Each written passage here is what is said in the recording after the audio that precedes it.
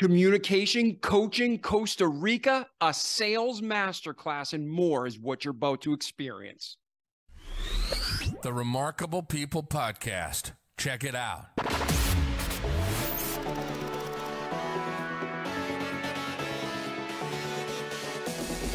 The Remarkable People Podcast.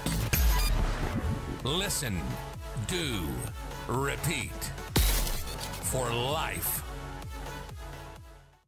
Hello, friends. Welcome to this week's Remarkable People Podcast episode. This week, we are going to spend time with our friend, Richard Blank.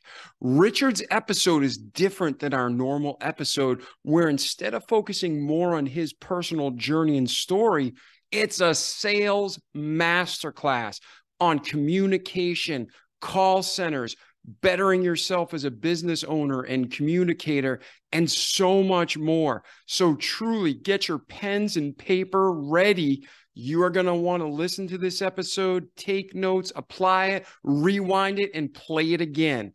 So Richard is an entrepreneur. He is a sales individual. He is a CEO. He is a coach, and he does a lot of things, but he does it well. He studies it, becomes the expert, and now he's here to teach us how to do it too. So I'm David Pasqualone. Welcome to the Richard Blank story, and I can't wait to hear the results you drive from this episode.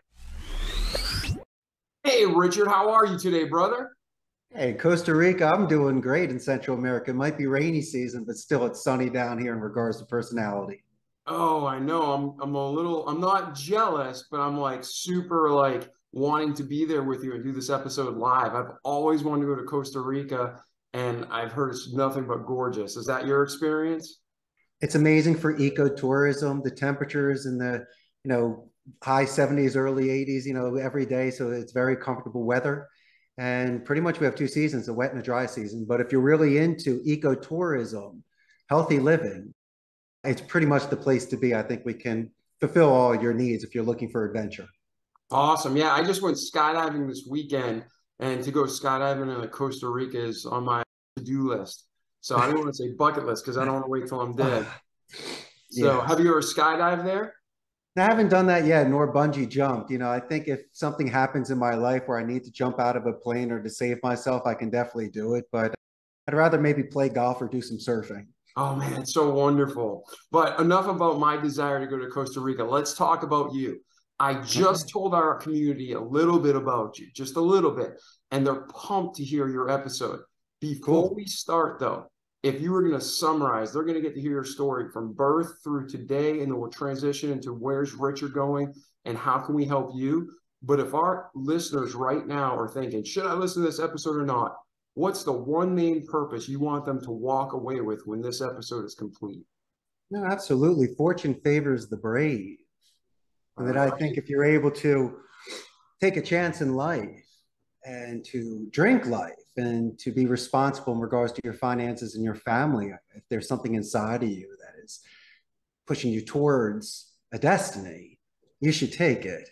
And sometimes dreamers walk alone, and you might not have people to compare notes with you or at least to give you advice. And so I'm saying you might be seen as crazy or outside the mark when you have these thoughts, but at the end, usually the one that gets vindicated, and people say that they were believing in you all along.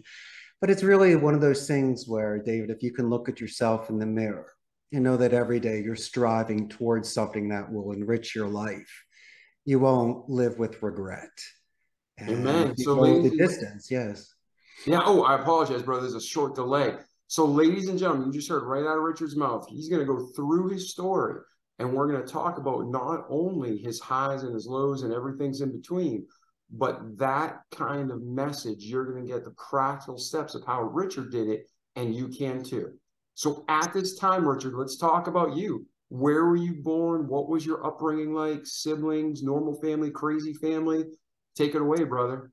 Well, everybody's got a crazy family. It just depends on what level of crazy. But I'm originally from Northeast Philadelphia. I graduated the proud Abington High School back in '91. And unlike a lot of my friends that were going to Ivy League to study medicine, law, engineering, and architecture, I doubled down on my favorite language, which was Spanish. I was a Spanish communication major at Arizona, interned for Telemundo during those years.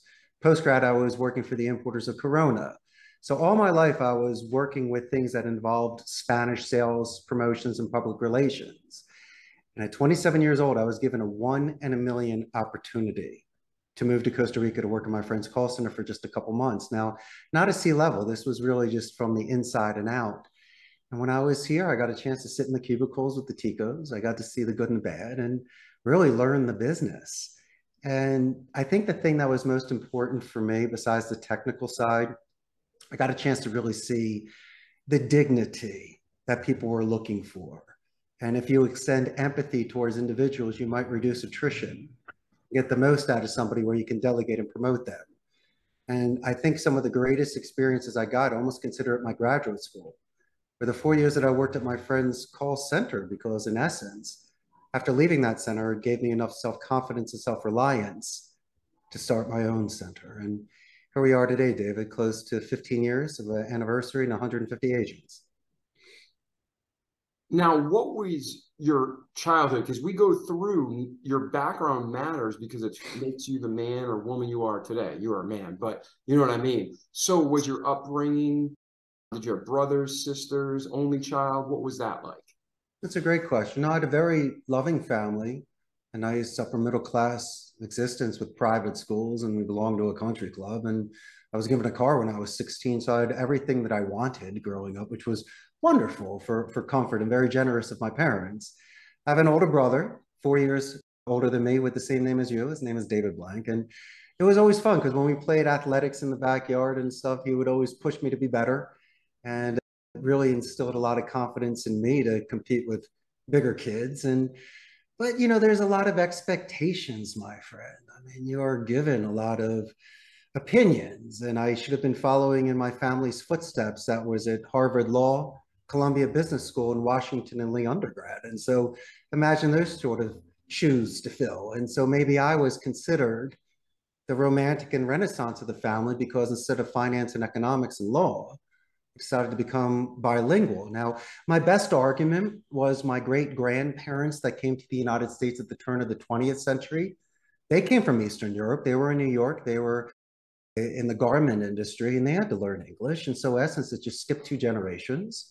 And I was just reliving my nomad blood and moving south, not just going back to Europe. And, you know, the main thing is, David, as well, to be honest with you, everybody wants adventure. I really wanted to leave a castle to slay a dragon, save a princess, and be a prince. And since the world is so small, how do you get a chance for this sort of adventure? And so I guess by getting past my parents' guilt, I decided to take this 1 in a million chance and to move abroad and see what could happen. Nice. Now, when you got there, was it culture shock? Was it purely like enthusiasm, like I can't believe I'm here? Was there a transition period from culture to culture? Wonderful question. That's why you have one of the best podcasts out there, David. Let me go over a lot of those things. First, since Spanish was my major in college, it was easy for me to acclimate the language. Secondly, it showed a very good first impression on my end. Even though I was a guest in this country, I really was able to put my best foot forward. My junior year in college, I lived in Spain.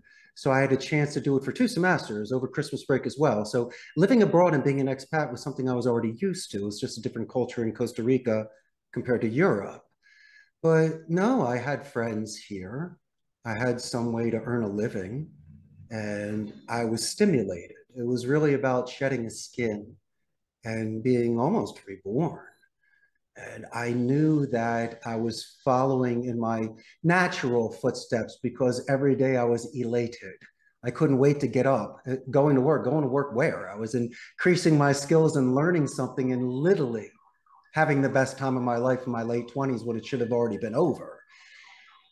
And then I also realized something else, my earnings potential. The call center industry is exceptionally lucrative.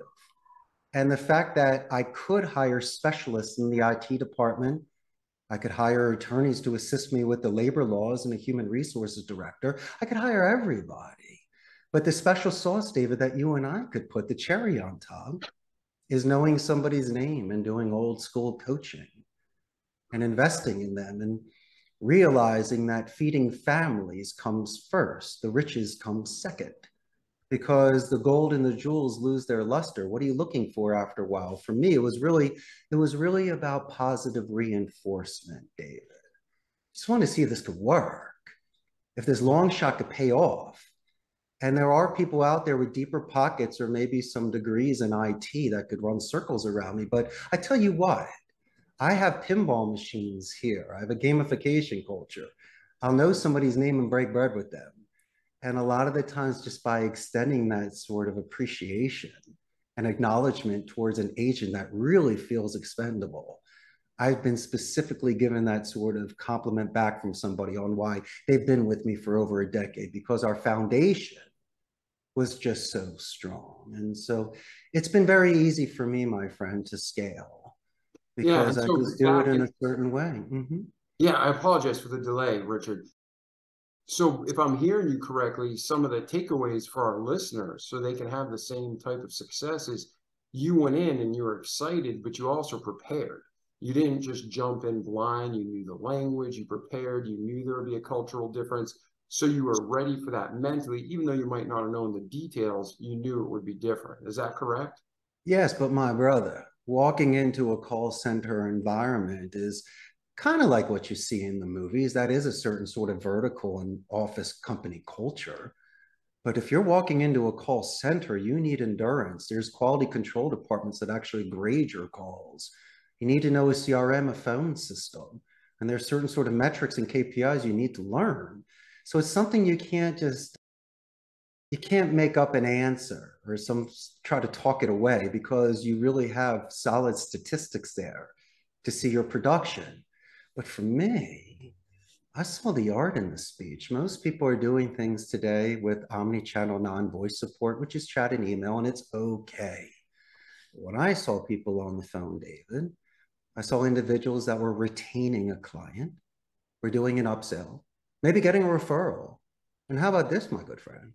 Getting an exit interview from somebody just in case competition earned their business. There's something we did where we fumbled the football and lost it. And so as a communication major, I found this to be exciting because there were a lot of codes that I figured I could crack to be able to increase talk time, increase conversion ratios, and just make a ton of money.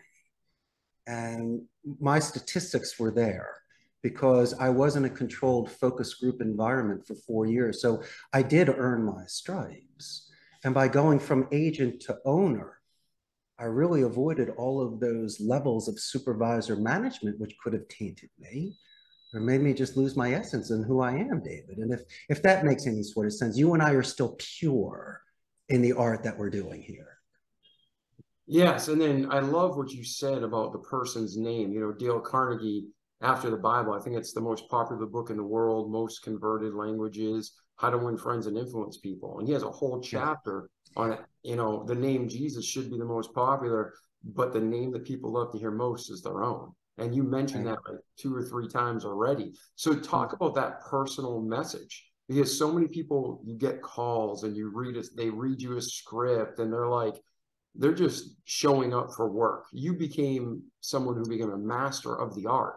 So for people, whether they're in a call center or any career, talk about the importance of mastery and really be getting personal. Let's talk about the composure, David, and then I can also go over the delivery. Someone needs to know how to wield a sword before they use it. And so when somebody walks into my call center, what I do is I put fear into perspective. By learning a second language, it's 10 times harder than any sort of project I'll put them on. Imagine that sort of structure and discipline. Number 2, you don't want to compromise somebody's ethics. You see the Wolf of Wall Street and Boiler Room, Glenn Gary, Glenn Ross, and Prime Gig, and Hollywood does it. And these are amazing artists of speech. But as I mentioned, you have 1,000 ways to earn $1 if you're marketable. You can choose the sort of campaigns that you do that can make you feel good about yourself. But also, it's about dedicated practice.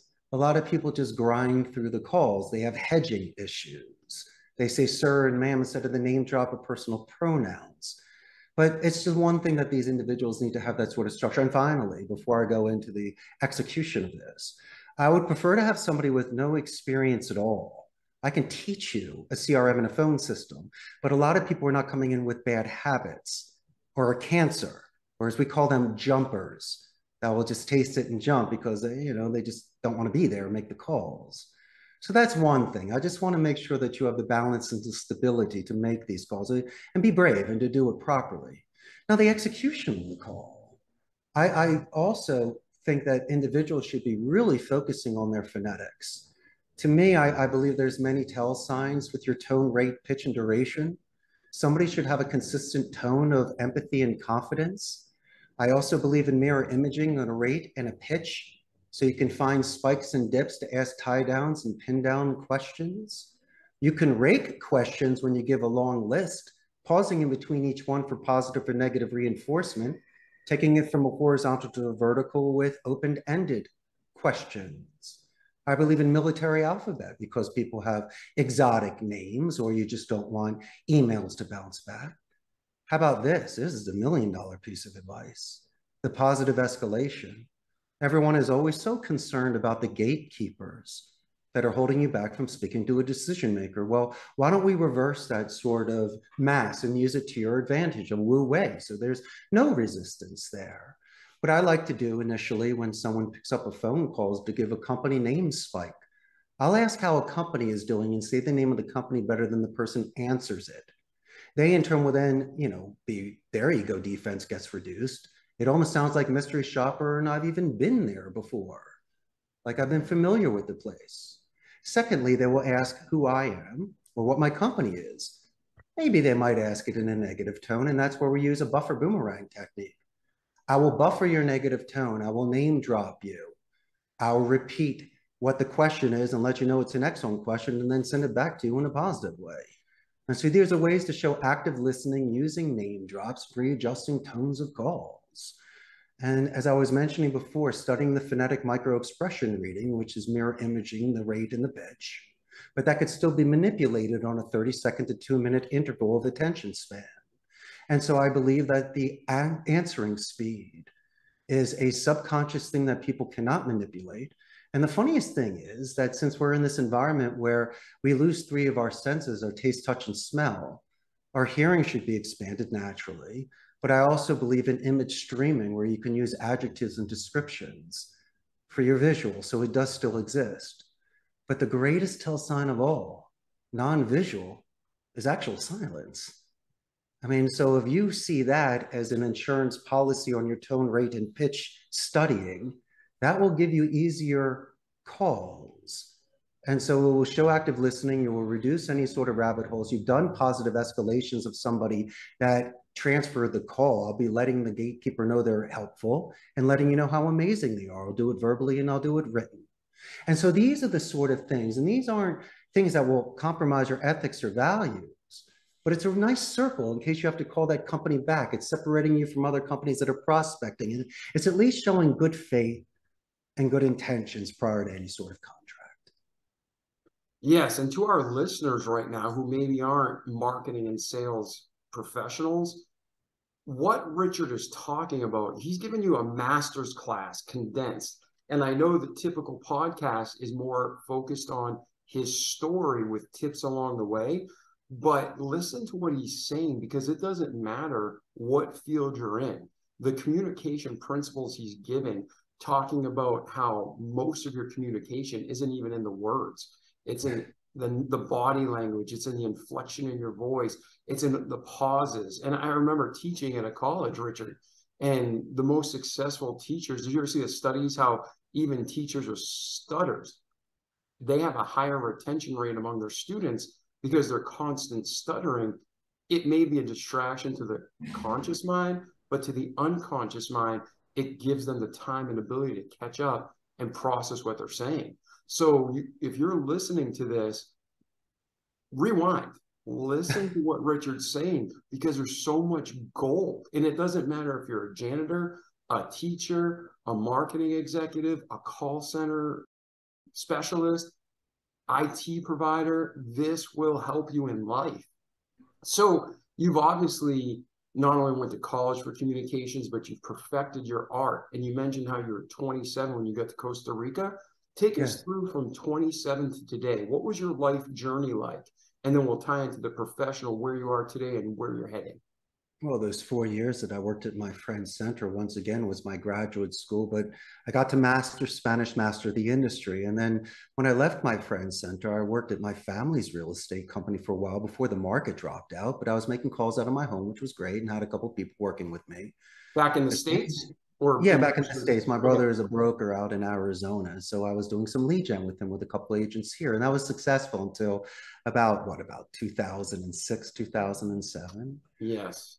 In And then America, I, if you're listening, we have listeners from all over the world.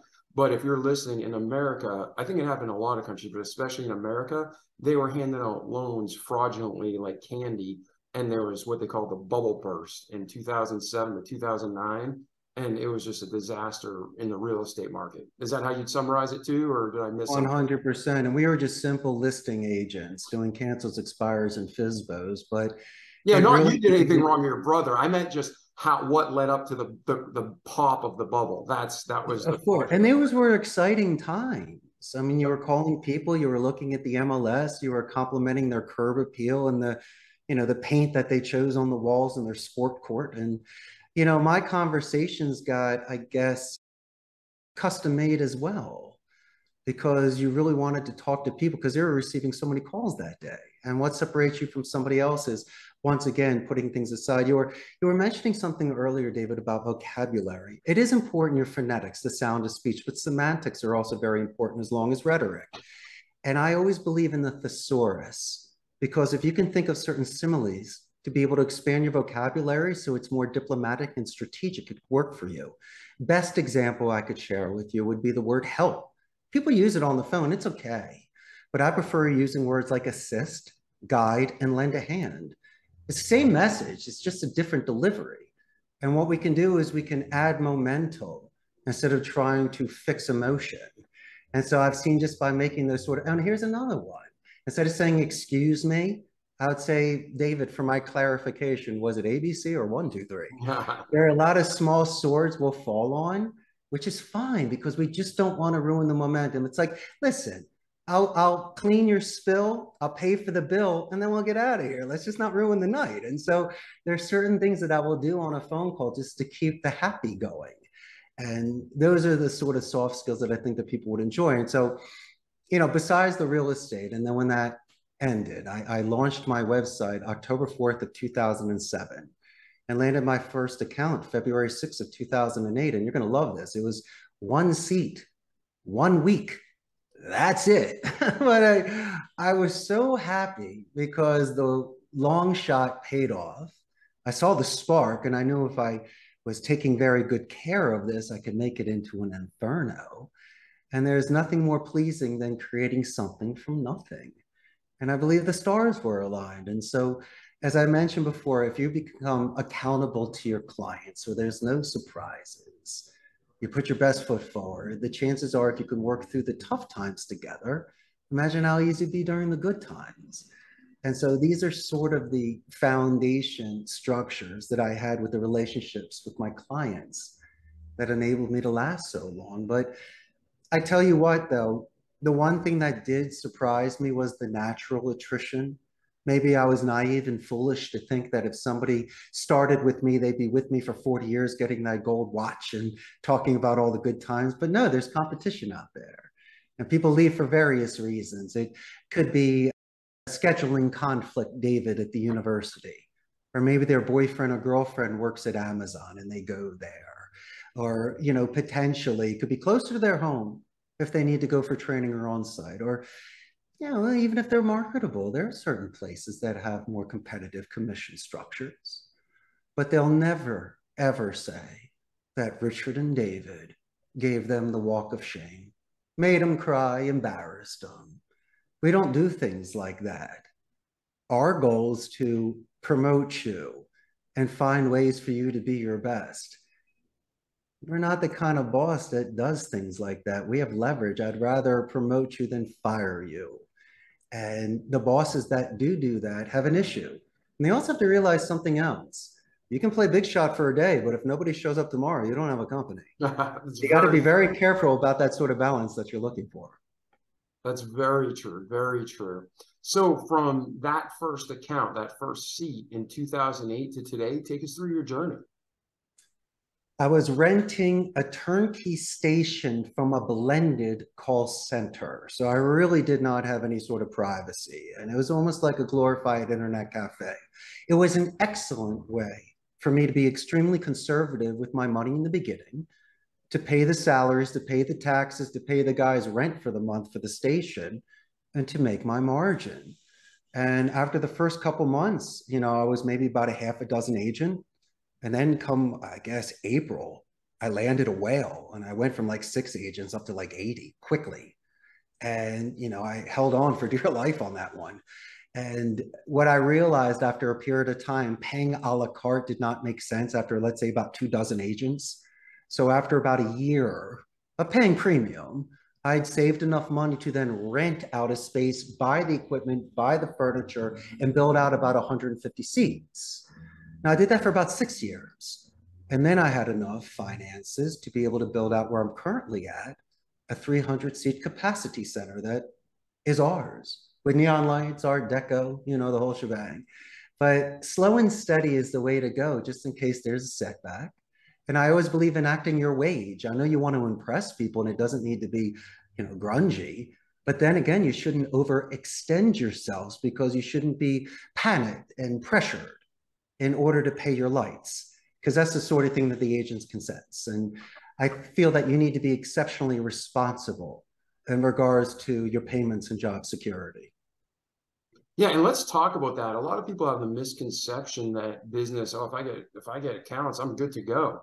But hypergrowth puts out just as many companies out of business as no sales. So going from 6 to 80 very fast when you landed that whale, talk about some of the practical steps as a leader that you took that our listeners can take as well to handle that kind of hyper growth.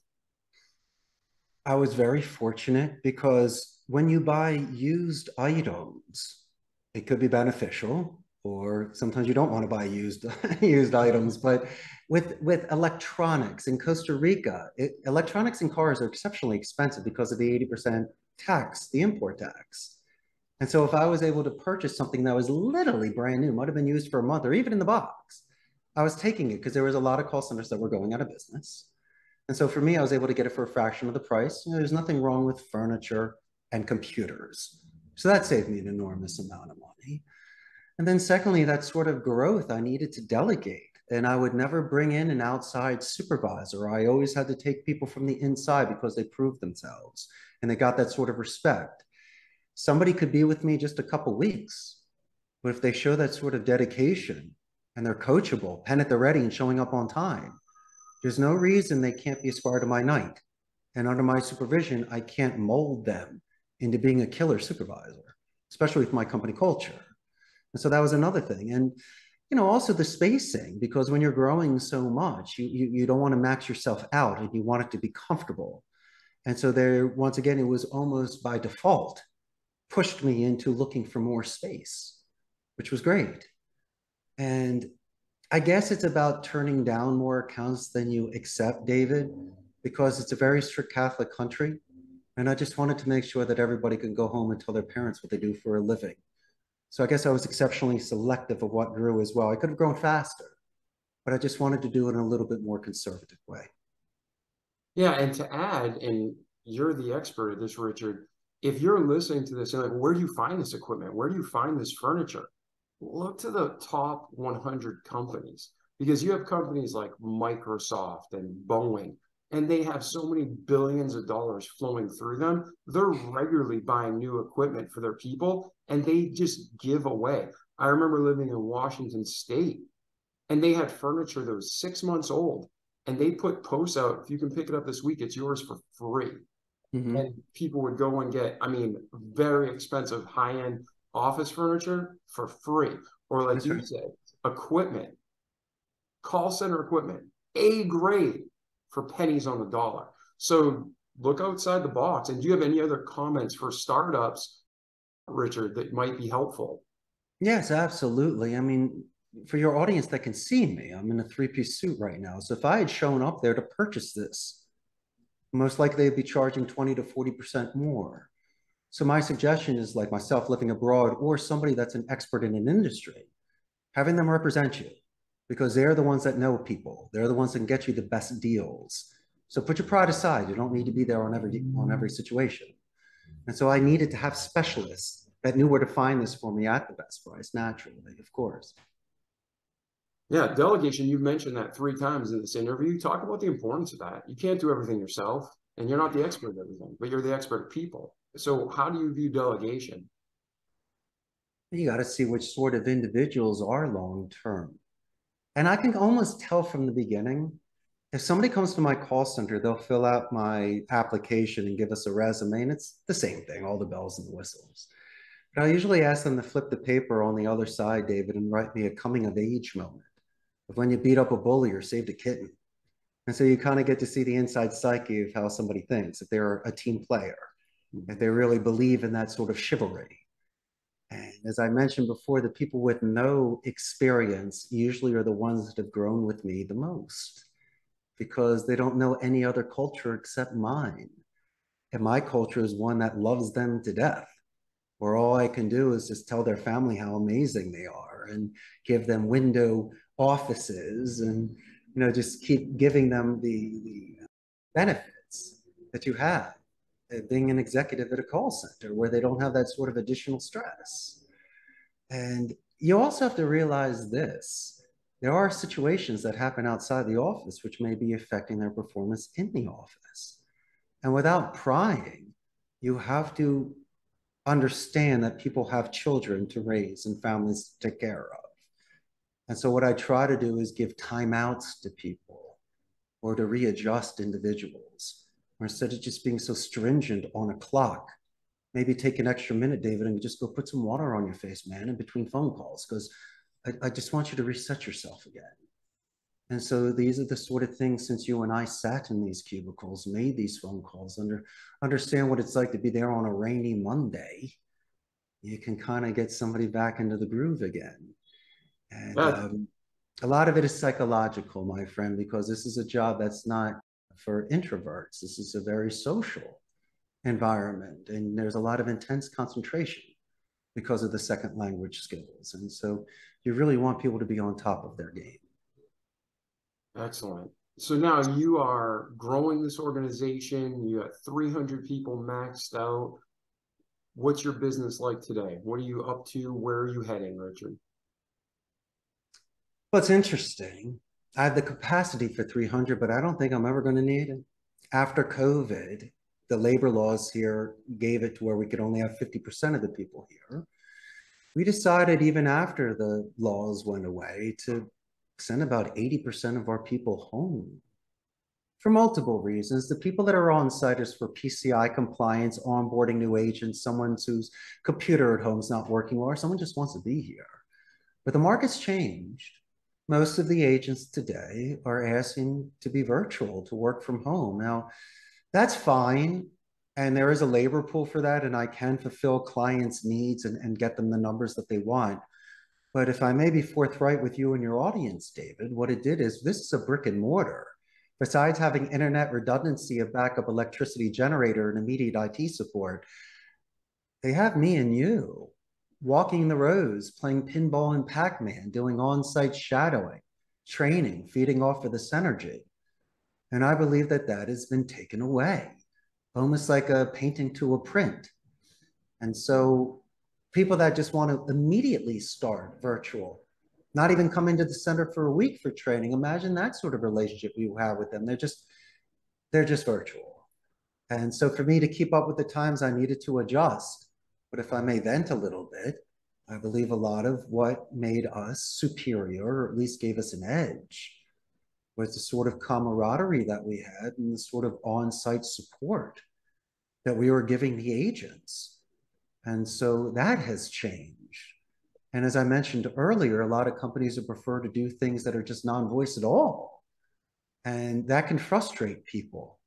And if you do finally get somebody on the phone, you're exploding and it's guns a-blazing. So it's not that you're venting. Imagine the sort of reception that the agent is receiving. That can get somebody to quit when someone is cursing at you or just throwing knives. And so there has to be that sort of healthy balance, so the client is able to assist the people that are giving them the business and fulfilling their needs, because today all we're doing is just pressing 0 and hoping to speak with someone, David. Yeah, and this is something that's affected major corporations. I know, like, personally dealing with Facebook or Meta and Google and Microsoft, Verizon on a regular basis, man, their customer service has gone down so much because everything was decentralized.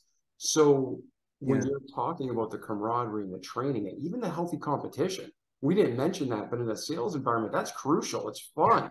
It lights people up inside. And even if you think you're performing at your best, you see somebody else hit that board first, and you're like, wait a second here. And you start, dialing for dollars, like the guy from the Pursuit of Happiness. He didn't even move his phone. He just moved his finger, right? So for the business owners and the directors and the executives running call centers and just businesses that have outbound calling, what are the techniques and tips that you've seen work in your business that they can maybe apply to theirs?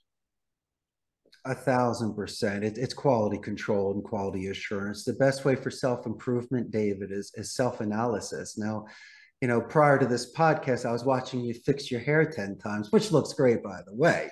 And so imagine if you didn't have a mirror. And it's the same thing with your voice. If individuals study, then you make the argument of not enjoying how you sound. Well, guess what, champ? That's what you got. But I think if people will realize they might speak a little bit slower, a little bit louder, their tone could be off a little bit, their rhythms, their vocabularies. And so when they listen to these calls and they hear crosstalk or interruptions, that's on us. We didn't match their pace. If they didn't name drop enough, or even the personal pronouns of the your and the are, these are the things that keep your attention, because you don't want to exhaust the name drop. That should be done on transitional sentences, rebuttals, and clarification questions. But every single sentence usually has a personal pronoun to keep their attention again. And so how about this? It's really about active listening. Since people are working from home right now, you might hear a dog or a child in the background. People shouldn't brush that aside. That's a perfect moment to anchor somebody and really connect with them with a Me Too technique, letting them know you love children or animals, but then doing the smart thing by asking a second or a third follow-up question. Boy or girl, how old, and what sort of breed, and what's the name? And so it gives you a chance to connect. Then they inadvertently and passive-aggressively realize, David, that they might be disturbing the phone call and put them aside. And that's just, once again, a chance for you to really connect with somebody differently than that script that you're pitching them on. And so then you realize after 10 minutes that you're getting this appointment, that you're getting this sale, or you're getting this referral, what you did differently. What you did differently, David, is you were being you. This conversation we had prior to the podcast, we were discussing on why you're so successful. And I said, because you're extremely transparent, you're very pure, and you seem like someone's best friend or big brother. You said, well, Richard, that's just me. And I go, yeah, David, that is you. And if you weren't like that, you're out of character. And so I think that if somebody is natural, not a clown or acting the fool, but my goodness gracious, if you have something in common, stop for a second and talk about that thing. Because the person on the receiving end will then realize you're loosening your tie, you're a real person, and you were mentioning the professors that stutter. It's because they're not vulnerable, but they're letting themselves be out there of being true. And I have no problem letting you know how much I love dogs, or how your son sounds really cool. And he sounds like, he's a good baseball player or something, because you're about to go to the Little League game. And so I love things like that, because when I call you back, I'm going to ask about your anniversary. I'm going to ask about your promotion. Did Billy win his game last week? And you know perfectly well, David, no one else is asking you things on the phone. And so when it comes down to you choosing who you want to do business with, I may be more expensive, my contract might be different, or it just might be a different deal altogether, but you have a good feeling about me. Just like you're willing to drive a couple extra blocks to that pizza place, or to give that small five and dime or hardware store guy the business because you just love him. He knows your name. When you show up, he walks with you and helps you pick things out. I love that sort of personal approach, and I'm willing to pay for it. And don't make 100 phone calls a day, David. Make about 85. Don't talk for 5 minutes. Talk for 10 minutes. Your QA department's going to freak out because you're ruining the numbers. You're not doing the average. Well, I'm not average, but look at my end result. They're much better than everybody else. I'm an artist. I might be commissioned, but don't limit me because then you don't get the best out of me. I think that's so well said. And I seriously think people should be rewinding this episode. Yeah, people should be rewinding this episode, whether you're watching or listening. This is a sales masterclass, a communications masterclass. And Richard's bringing you some real gold that if it's passing you by, you can be taking notes and applying it, because this is excellent, excellent information that not everybody shares. So thank you. Now, there was right there, boom. I was just going to say that because we're over Zoom, there's been several times where I've cut you off or we've talked over one another. That happens, especially in today's post-mid-COVID world, right? Because so many people are doing Zoom meetings. Are you teaching your people to give extra long pauses, or are you just having them like what we're doing, just, oh, I'm sorry, and then moving on? How do you recommend the overspeak when there's delays in virtual communication? Well, you got to be very careful, because if you do things like that, it'll almost look like those dubbed kung fu movies where it really looks off. So it's going to really throw you off. But no, listen, whatever happens on Zoom in regards to that, I think people can realize the rhythm. But the goal on the Zoom calls is to see what people have in the background. So you can compliment someone's furniture or artwork or a stuffed bunny rabbit in the corner. And so it's almost a gold mine of information of what people give you when you're able to look into their environment. But people aren't used to this. I mean, sure, in a meeting, they might be asked a question and occasionally a glance will be in their direction. But in Zoom, you're really just focused on this camera the whole time. It almost reminds me of Cindy Brady in the Brady Bunch when she lost her mind with that red light above the camera. And so it could be memorizing. It could something that could throw your game off. But, you know, to me, I just think that you should just almost enjoy it, because we're very fortunate with technology to be able to do this. 50 years ago, we'd be in a lot of trouble. But the fact that I'm able to not have to jump on a flight to sit with you and do an interview, it would have been amazing to do. But then again, it's a lot of time, money, effort, and organization. And so we should embrace the positive of it and just take it from there. Yeah, so to our listeners, whether you've been in sales for years or you're a new beginner, what Richard's talking about was observing the environment is crucial. The key is be genuine. Would you agree with that? Like, 100%. If they have a picture of them fishing and you don't fish, don't strike up too many questions about them. Be like, I love fishing. Don't lie, but be genuine. Maybe say, hey, man, that's awesome. You caught that. I've always wanted to go deep sea fishing, but I've never gone. What's it like? It has to be real to connect, correct? Yes, yes, yes. But how about this? Imagine if there's a child there, but you don't have a child. You were a child to your parents. You might not have grandchildren, but you were a grandchild.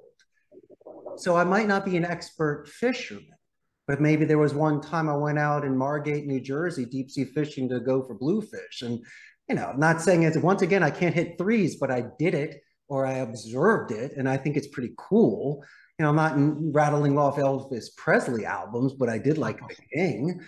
And so I do find if you show that you're authentic and sincere, even if it's the first time seeing something, like Daniel's son when he saw Mr. Miyagi's bonsai tree, there could still be a very sincere interest in something. Even if you mispronounce it, trust me, you'll get away with it. It'll be something that they'll talk about. And you brought up something brilliant, David. Prior to a phone call, custom-made email or voicemail, you really should look at a LinkedIn profile or an email or a website, because you'd be able to see certain individuals, if they wear a tie, if they don't, maybe what a loading dock looks like, a company culture. If you Googled me, you'd see my pinball machines and my neon lights. And so if you got me on the phone and one of the first things you said was, Richard, I love your pinball machines and jukeboxes, you just got 5 minutes. It's yours to lose. There's certain ways you can buy time on a call. Not saying I'm going to give you my credit card, but you impressed me enough. You did enough due diligence and showed such interest that I gave you a 5-minute buffer. It's almost like recess. You can do whatever you want with it. And some people have been clever enough to jump clouds where you buy 30 seconds to 2 minutes of time with a transitional sentence or a tie down or a positive escalation or just recapping what people are interested in to see if you can keep getting some roots and branches to it. And so stop rushing phone calls, because if you find a section where you can anchor, and we mentioned so many, make camp, see how much that thing can grow before you move forward. Absolutely. And take notes. Richard mentioned that earlier. There's nothing wrong with taking notes during a meeting, even if you do it privately. You know, like, oh man, this person likes, their son's name is, their birthday is, and put that in your phone, because later you can review. I don't know about you guys and girls, but I don't remember everything. But having those notes in my phone helps me really connect. You are so smart, David. My God, I would have cheered off you in high school. Whatever. One of the greatest bits of advice that was given to me was dictation. Are you capable of doing dictation? Why? I'm not in the moment. I got you, man. But if I can write down 99% of what you said, and if I just, it's more about just note taking. If I don't need to be engaged, you win, because you have the luxury of reviewing it. And then if you do a meeting minutes after a phone call, imagine that sort of impression that you're giving. And so you can't space out and only take notes, but if you can do both and balance that, and I'm excellent at dictation, I can do shorthand and also I can type as you talk. And it really is a benefit, David, because you have all that intel on your side. And also, there's no miscommunication, because if you said Tuesday and then all of a sudden you thought it was Wednesday, no, you mentioned Tuesday. I got it here. And so it's an excellent way to save yourself too.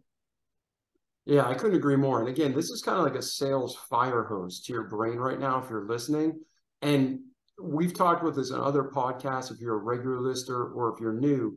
But when you are a t-shirt manufacturer or a physician or you're a pizzeria, it doesn't matter today how good you are. Marketing is what drives the business, sadly. And I'm a marketing professional, right? Because there's products that we've all heard of that are mediocre at best, and you're paying high rates for this t-shirt. It's all marketing. So if you are a great physician, you either need to get someone who understands the marketing and the sales psychology, or you need to become that person. So take this, take notes, and you don't have to apply everything. Richard's been doing this for years and he's a master at it. But take one, apply it, master it. Take another, apply it, master it. And then like Richard, it's going to become second nature. So don't get discouraged, but just start, because anything you apply from our conversation today, you're going to benefit from, and you're just going to be a better person. And when you sell somebody something, if you're being honest and real, you're helping them. So you are helping people push through all the liars, push through all the terrible products, push through all the fake services to get to something you can provide them that's real and quality. So Richard, if somebody wants to connect with you, where are you today? Are you running the call center? Are you doing any coaching? What's your world look like today? Where are you and where are you heading? Well, my suggestion, if someone wants to connect with me, is to grab a first-class plane ticket and fly down and come visit me here in Costa. I'm sure you I might think have they some would like takers on that. that one. Hey, I just wanted to jump on one last thing that you were mentioning. That, you know, when people are making these calls, I think it's very important for them to, once again, just to keep their ethics on this, because from an educated point of view, somebody makes a decision. I can't bat 1,000, but how about this, David? If I can go 15 rounds and I can explain my product A to Z in 1, 2, 3, and just by default, or another reason you do not choose to do it, I feel satisfied because I went the distance. From an educated point of view, you made a decision. I can give you 3 quick examples on how a phone call could die with me. We're on a call, things are perfect, dying to work with one another. But then a client asks if I do 24/7. We don't do 24/7. So from an educated point of view, I got to reject it. Do I speak Chinese? No. I'll do Spanish, Portuguese, and English. But if I can't personally speak the language, it would be difficult for me. I wouldn't feel comfortable. I could have a rogue agent. So no, I'd have to refuse that account. How about this? If you can match the rates offshore in India and the Philippines for a couple dollars an hour, I'll give you 1,000 seats. Well, I could offer, it doesn't mean anyone's going to take it. And so from my end, I have to let you know that it's not a very attractive offer. And so there are certain times when we check 99 out of 100 boxes, literally a perfect fit.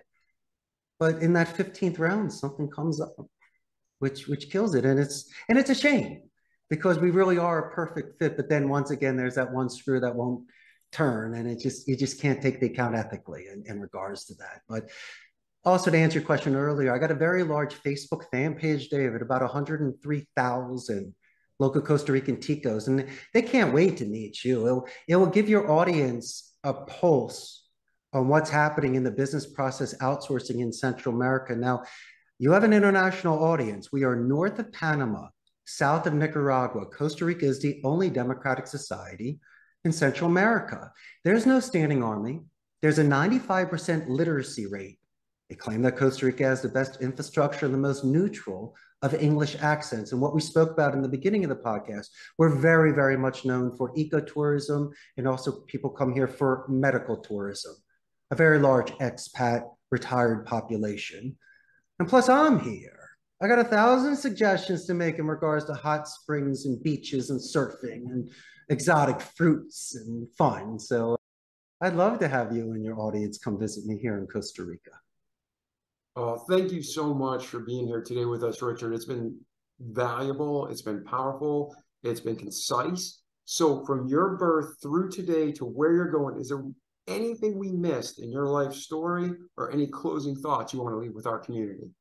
Well, first is I can't thank you enough, David. I've really enjoyed being a guest on your podcast. Your audience is amazing. But my last bit of advice, my friend, is that there are a lot of naysayers and gray believers that are out there. People that love you, they just don't understand the mission that you're on. And as I just say, hold firm and enjoy your life. It's very short. You only get 100 years. And I think that each one of us has some sort of destiny. It doesn't necessarily have to be a call center owner. And hopefully today I was able to shatter any sort of misconceptions you may have about call centers and CEOs. But I also believe that I was given a gift. I married the girl of my dreams. We started a company together. I've been in Costa Rica over 20 years, and you see the smile on my face. I'm living a very happy life, and I'm just hoping that for you and all of your listeners as well. Excellent. Well, thank you so much, Richard. It's been an honor and a privilege to have you on the show. I can't wait to do some follow-up calls. Maybe we'll see you in Costa Rica. Sounds like a plan, my man. Yes. And ladies and gentlemen, like our slogan says, don't just listen to this great content that Richard brought you today, but do it. Repeat the good things that apply to you each day so you can have a remarkable life in this world and most importantly to eternity to come. Because you can make $1 million, you can make $10 billion, but if you're doing it unethically, it's not worth it. Think about eternity, because like Richard said, you might be blessed to get 100 years on this earth, but that's a speck of sand from a speck of sand in eternity. So that's it. We love you. We'll catch you in the next episode. And Richard, thank you again so much for being here, my friend. You got it, David. All right. Ciao. The Remarkable People Podcast. Check it out.